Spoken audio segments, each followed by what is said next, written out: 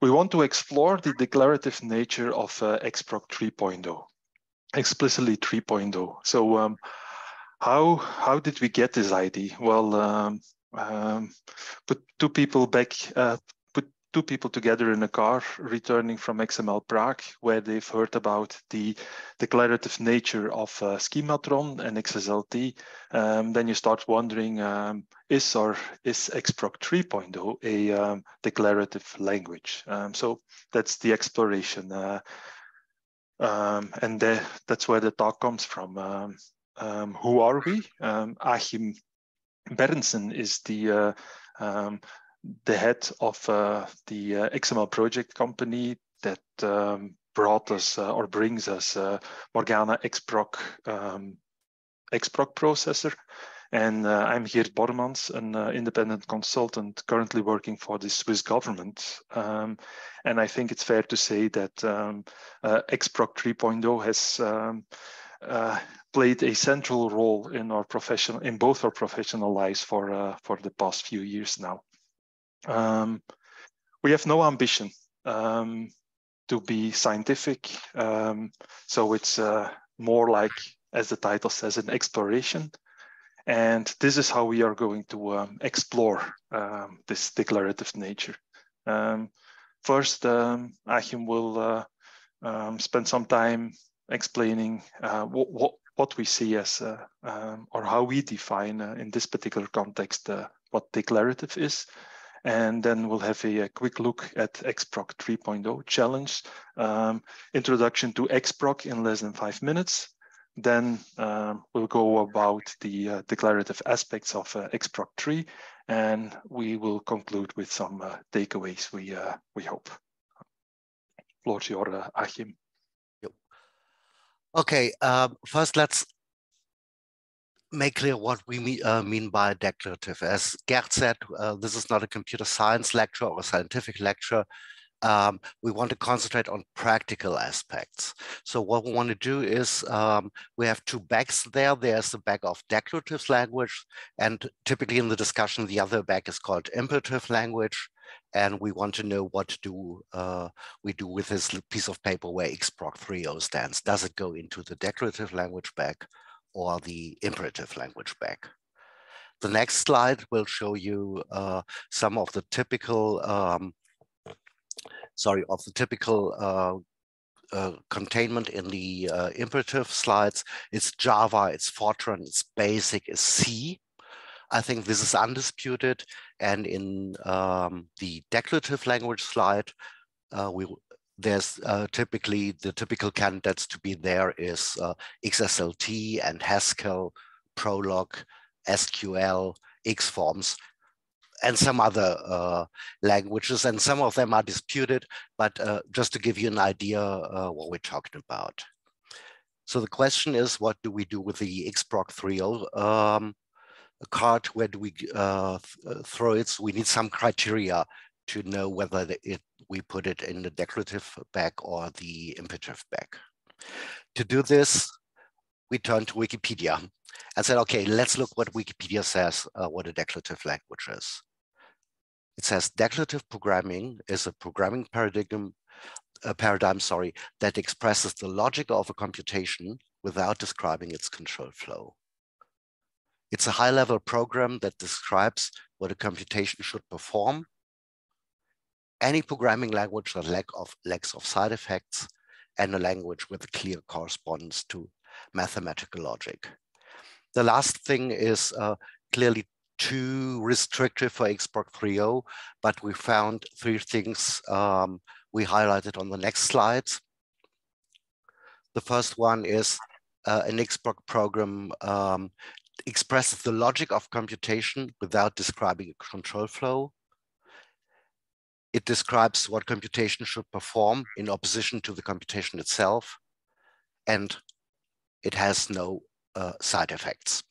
So 3 criteria we see on the next slide, and we will check this in the third part of this talk, whether it applies or does not apply to XProc 3.0. I shortly talk about the three aspects to give you, to have some mutual understanding what we mean by this. First of all, side effects or no side effects. Typically, a piece of software is said to have side effects. A piece of software may be a function or procedure, whatever you call it, is said to have side effects if it cannot only operate on its local variables, but also on global variables and external states like the hard disk drive or some other external devices. Basic problem of side effects is that it makes software hard to maintain, hard to debug, because you have to imagine not only one piece of software interacting with a global variable, but more than one. And if my piece of software changes the global variable, your piece of software may expect another state, and the same for external states. So excluding side effects by design of a program language is said to make programming easier, to make debugging easier, and to allow better implementations. One aspect we in the XML community all know, the way to hide side effects is the deterministic function of XPath. That means that whenever you call an XPath function inside an XSLT template or so, with the same parameters, you get the same results. Not regarding or not relating to what has changed in the world. This is something sometimes annoying if you call the XPath function current datetime during the same style sheet. You will always get the same results because this is how the language is built to get away of side effects. Next one is flow control. I think on the left side, there's a typical flow control. I learned this flow controls in the late 70s, when early 80s, when I started to learn programming in schools. And this is something which is easy. The program starts, then comes an instruction A, and then comes a conditional instruction with is either true, and then it goes to D and C, and back to B, or is false, then it goes to the end of the programs. This is something which is typically for imperative languages, and at least for the 3 or 4 first imperative languages I learned, they are just different ways to express these control flows. If you know BASIC, you know that the B will be a if with a go to the end. If you then write it in Pascal, you have a while instruction, but there's just different notations around the control flow. Declarative languages, on the other side, try to avoid flow controls. They use other notations to describe the algorithm or to describe the output, like first order logic or relational algebra, function calculus, or you might even use graphical systems, graphic notations to describe what you want. The computer, however, needs something like a flow control, because this is what computers are built, and this is part of the implementation of the language to figure out the flow control for themselves. So declarative languages typically are not expressed in a flow control. And the third criteria we like to talk about is on the next slide. It's describe what a computation should perform. This means declarative programming is more describing the results of a computation than actually listing the commands and steps that must be performed. And the results can be described in different languages. They could be described even in natural language or in domain-specific expert languages. And again, the translation into the computer language, the language the computer understands, is done by implementation. So the opposition we have here is describing the result is declarative, while describing the implementation or the computation or the steps to achieve the result is more on the imperative sides. However, I think there's a continuum because describing steps to archive results is also a part in our natural language and in expert language. And there are some level of abstractions For the short time we have, I just try to spell it out in the next slide with a simple example from the cooking world. You could tell an experienced cook, please prepare a lasagna. And this is a high-level abstraction of telling him what to do, not describing the results, but telling him what to do. If the cook is not that experienced because he doesn't know what a lasagna is, but knows what a bolognese is, the three-step code of action would work. Prepare a bolognese and a bechamel. And if the cook is even not that experienced, but is a beginner, you hand them the longer recipe with all the detailed steps to do a lasagna from a beginner's cookbook. And if we imagine a cooking robot and have to write down the cooking robot program for a lasagna, it will be even longer and even more detailed in each step. So these are the three steps, the three aspects we would like to talk about. But before this, we need a short introduction to XProc. So back to Geert. Thanks, Achim. So yes, very quickly, what's XProc? Well, we're talking about XProc 3. If I don't mention the 3 explicitly, that's what I mean. So it's a programming language, and the syntax is XML based. Basically, it's a specification that tells us or allows us to describe the operations, a sequence of operations, even to be performed on documents. Documents not explicitly or not limited to XML documents at all, just to be precise there. And that's well, a sequence of operations. It's an expression in what we call pipelines. Just mentioning it's a there is a formal specification published in September, I think, of this year, and it's a W3C community group report. So specification comes from a community group effort. Just to make sure we have the same understanding of some concepts. Here is a very simple linear XProc pipeline.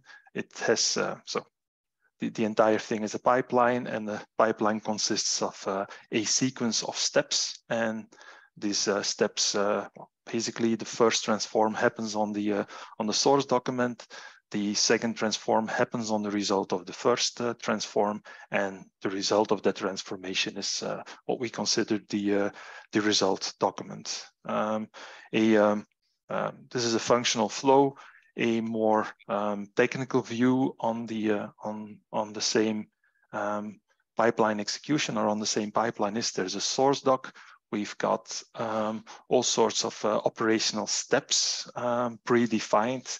PXSLT is one of those steps, and there are things that go in the step, and there are things that come out of the step. These are input and output ports, and we put them in the diagram as small boxes. So, you know, an XSLT requires an input and a style sheet, and then after the XSLT transformation execution, you get some result.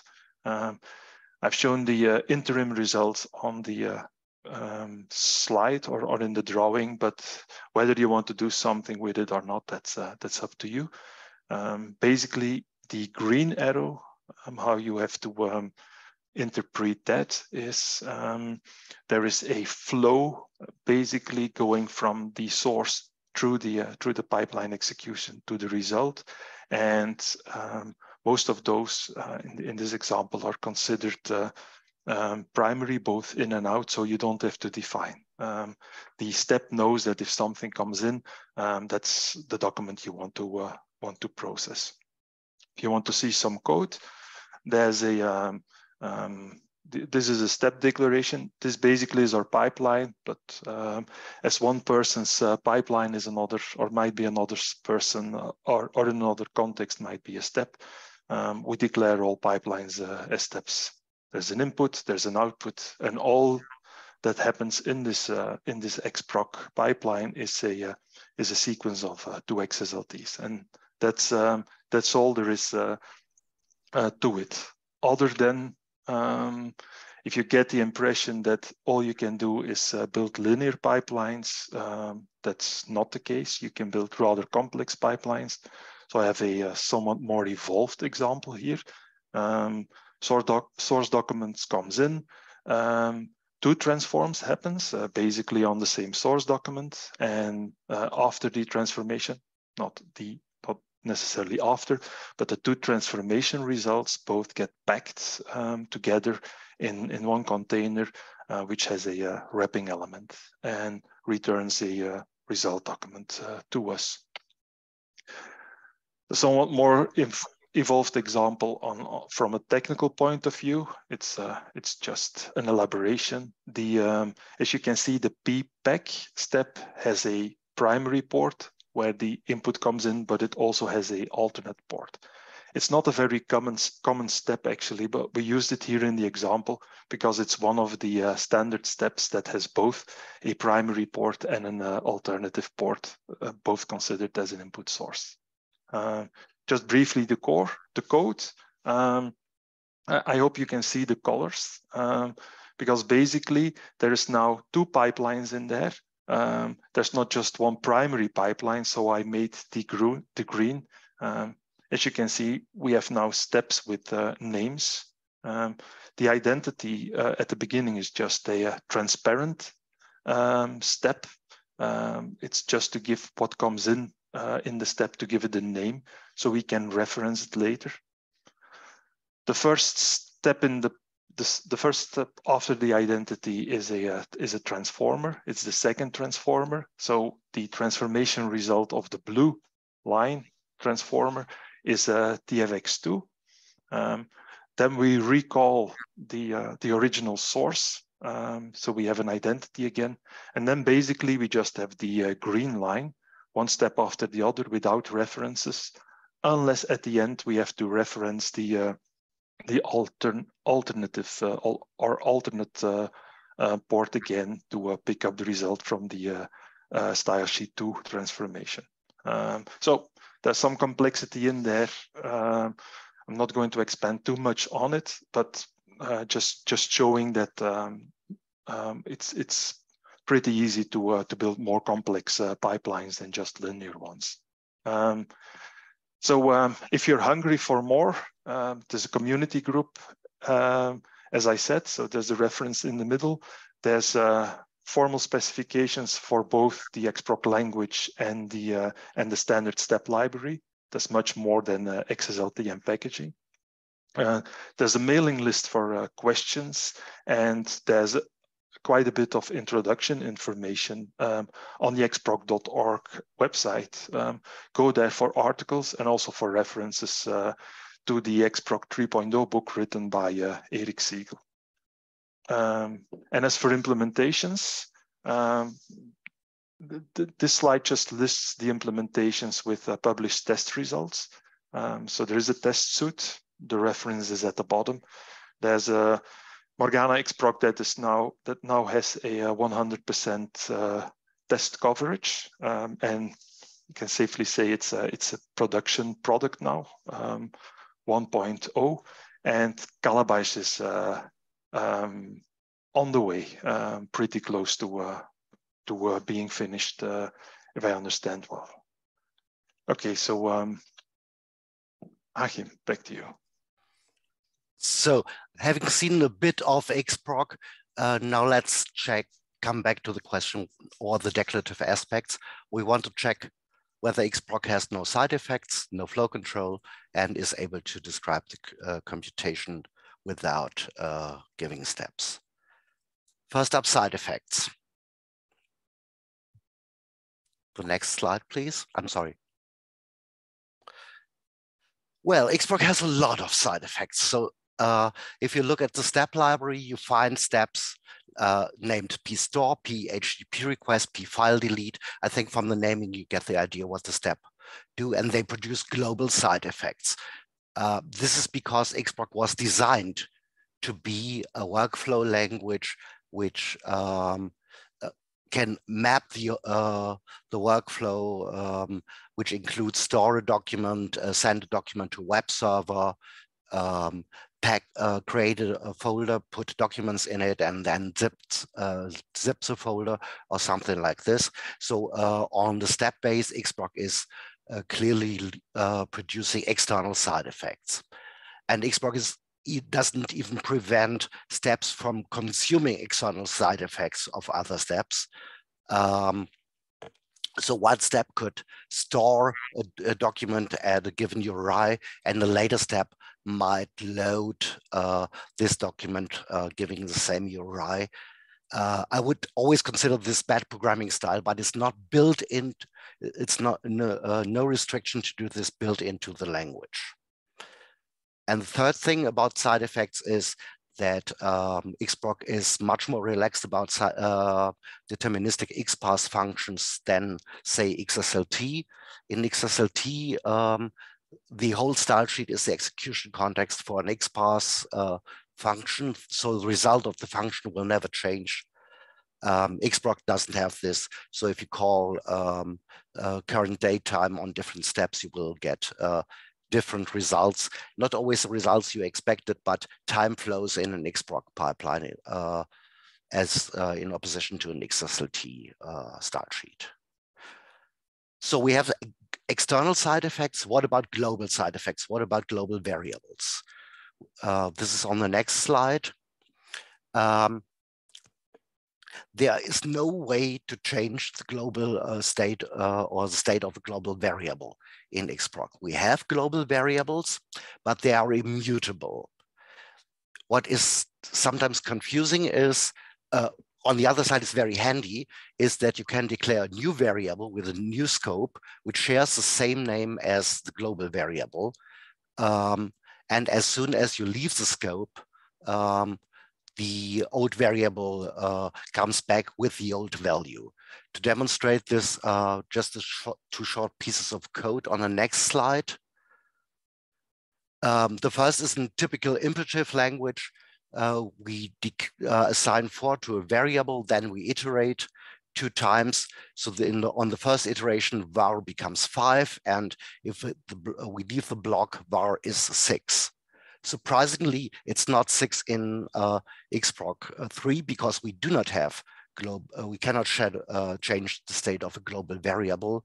So in XProc, it's all inside the block. There's a new variable declared, and it has a value 5 all the time. And once the block leaves, the variable disappears, and the global variable var comes back, and its value stays 4 as it was before. So we have external side effects, yes, but we do not have global side effects in XProc.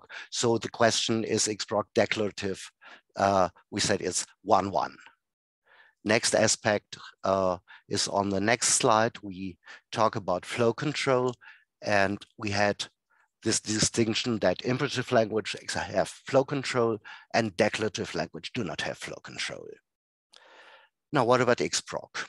If you search a bit on the internet, you might find this a quote from our friends at Data2Type, and they say XProc is a programming language or a language in XML, which provides a set of commands for flow control in order to generate XML-oriented workflows. So they say XProc defines a flow control. And if we say flow control is imperative, the case is closed here. I don't dispute the quote from Data2Type, they're right, but I think we have to keep in mind that there are 2 different concepts of flow control here, and I try to explain them on the next slide. On the left side, you see an XProc pipeline. What is important here is the right side. We have a flow control, and this flow control says, okay, whatever document comes in, it goes to a validate. And after it leaves the validate, the flow branches. So one result goes to the transform and then to the store. and the other goes to another transform and XSLFO and a store 2. So we have here flow control, but remember, this is not a flow control as we talked about imperative language, because the branching, that the result of a step goes to different steps, is something which is a graph and not a flow control in the original sense of being an imperative language. Next slide, please. What is important to keep in mind is that XProc is a flow control language, or expresses a flow, but the flow is not the execution order of the step as it was with imperative languages. What an XProc pipeline does, or what the connections between the pipeline do, is they restrict execution order, but they do not determine execution order. If you look at the flow on the left side, you can say that the first thing an implementation has to do is to do the validate, but then it can do either transform 1 or transform 2. And if it has done transform 1, it can then either do transform 2 or stir 2. So any implementation strategy that is compatible with the connections will serve, will be fine for the XProc processor. So what an XProc pipeline does is just restricting flow control, not defining a flow control. And this is a double meaning of the concept of flow control. The actual flow control is determined by the XProc engine itself, or the implementation itself, and it's free to choose any variation with which is compatible with the restricted execution order. And it might even, if you have a 2-core machine, do the things in parallel, as my XProc implementation does. Once the p-validate is passed, it splits up into threads, and the 2 threads run in parallel using 2 different kernels of your machine. So here again, we have an execution plan, but the execution plan for the processor is up to the XProc machine.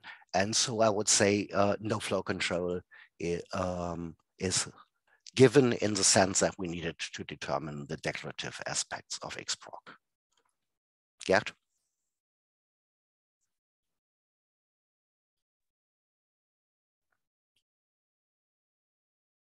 Sorry, I was on mute. So I see that we're eating in the question time. So well, basically the third point, describe what the computation should perform.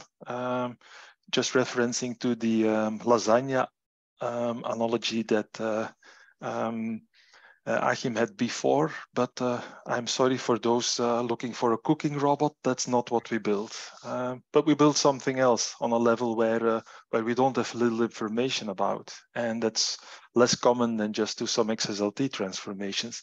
We did build a audio MIDI file transformer or converter to PDF scores, we're doing so in 2 steps, converting the MIDI file to music XML, and then using the same library, not doing it with XSLFO or anything, but using the same library that basically transform anything music related that comes into a PDF score. In the background, we're using MuseScore for that. So here's some code, just quickly. We have our own library which declares a custom step convert score with a mandatory content type, which just says, like, on the first step we wanted to transform the audio MIDI to an application XML, and in the second step create a PDF score. Here's the declaration of the step. And the score comes too fast. Sorry about that. And as you can see, so sorry for those who want to test this at home. There's an extension class attribute on the step calling a custom step, actually. For those wanting to see, so it's dueling banjos, I found, as a MIDI file, and looking at the obscure rhythms sometimes, I think I understood this really was played with MIDI instruments. So the MIDI file was not extracted from scores, but was really played. And we're transforming this into score PDF. Let me bring the slides back. Just can we now chunk something in without really start programming? Can we chunk a step in that basically reduces the score? Let me at least just run something. No, let me first show the code. Here's the code. We've got the two converters again, and right in the middle, I chunked a XSLT, because in music XML, it's pretty straightforward to filter out any instruments you don't want to see in the reduction. So I do that there, passing a parameter saying I only want to see the P1 and the P2 instruments. Bottom line, we could have asked MuseScore, so just make a third call to the same library, ask MuseScore to do the filtering. Basically, the point was, what do we want, what level of abstraction we want, and we're free to choose there. So what appeared kind of interesting to me. Just make sure that there's something to run here. I'm running the pipeline that actually does that. And then I hope to, so I only ran this one in the interest of time. We've seen the score here, and at some point, I hope that the reduced score will appear as well. Let me briefly, I'll show you the reduced score after. Let me briefly just give you the takeaways. As Achim said, there's a one-to-one, yes, no on the side effects. But I think at least our interpretation of declarative is that since we have no flow control and we have an interesting level of abstraction, when we describe what the computation should do, and leave the rest to the processor behind it, I think we score well there. So it's at least, I know it's not scientific, but it was at least our interpretation. We can now make the claim that XProc 3.0 is a declarative language. So why not? Why this talk? We were tempted to say that XProc is it's common fashion, no? So we were tempted to say that XProc is a declarative programming language. At least we did some research now, be it very modestly, to prove that point, or at least have a reference to say, yeah, there is some declarative aspects to XProc 3. And we always read that declarative languages are easy to learn and help you solve problems in a shorter amount of time. So we now have some sort of a handle to that claim. I think, just briefly, yes, the reduced score is ready. As the band is in quarantine and only the melody instruments can go for the gig tonight, here's the score without with some of the stuff, some of the band members filtered out. Nothing fancy, just, sorry, it's not a cooking robot, Thomas. And where's my slides again? Okay, that's it, thank you.